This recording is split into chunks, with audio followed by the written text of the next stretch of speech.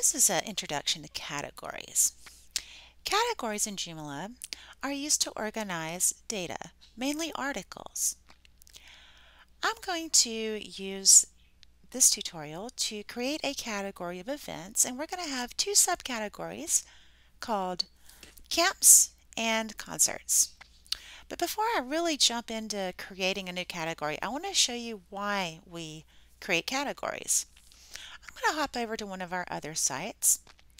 This is one of our starter sites, and you can see it has several different navigational items across the top, and each of these contains several different items of content. And if I open this site on the back end and take a look at the categories, you can see they do kind of mirror that horizontal navigation. Now, they don't always have to. And as you get into larger sites, you can see a very, very complex structure of categories. And if I had to really equate a category to a physical item, I like to think of them as a file folder. If I had a physical filing cabinet and had hanging folders, the hanging folder would be my category.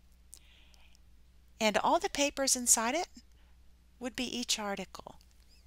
If I look over here at the articles contained in this, you can actually see every article in here is assigned to a category.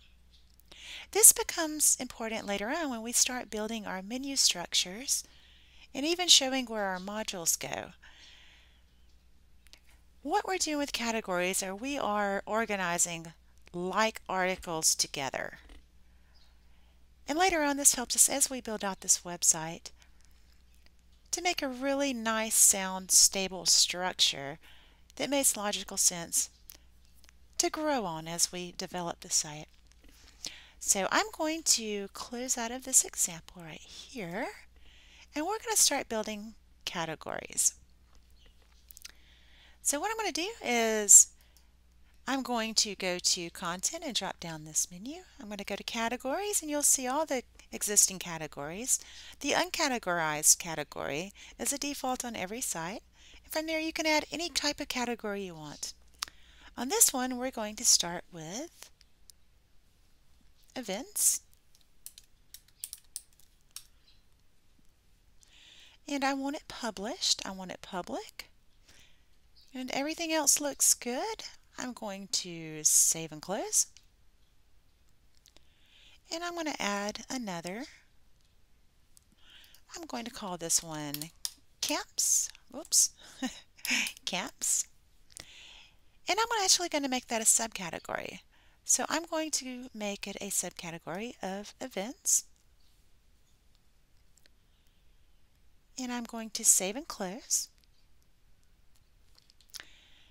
And you'll notice that the subcategories are actually designated by a little bit of a indent.